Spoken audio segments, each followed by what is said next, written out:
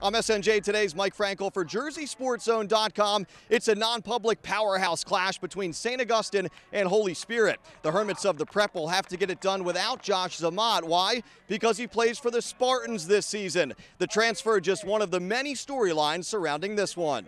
First quarter, and St. Augustine is looking to attack through the air. Chris Allen throws deep to Jalen Dakota, who makes a leaping catch, and Dakota is off to the races. An 81-yard strike from the Hermits as the Prep leads 7-0 after one.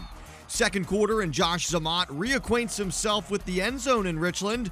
Zamat on the keeper, and he strolls in from 7 yards out. Holy Spirit pulls within one at 7-6. Later in the second, it's Zamat behind that Spartans offensive line again. Josh Zamat powers in for his second touchdown of the game. Spirit leads 14-10 at the half. Third quarter, and the Spartans are absolutely pounding the ball on the ground. Lee Dawson on the carry. He stretches across the goal line for an 18-yard touchdown run. Spirit adds a 2-point conversion to lead 22-10. St. Augustine with an answer. Allen floats a pass to the far sideline for Shamir Collins. The senior hauls it in and then really goes to work.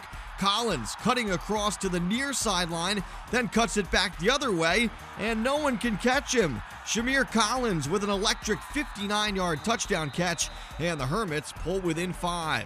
Same score with time running out in the fourth, and the Prep is on the move. Allen launches a perfect pass into Collins, and St. Augustine is in business. But on fourth down, Allen has to go to the air, and the Spartans know it. Allen to the end zone, and it's picked off by who else?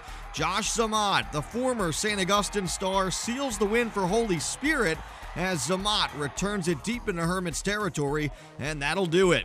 22-17 the final. Zamat finishing with 146 yards on the ground, the 2 touchdowns, and that interception on defense.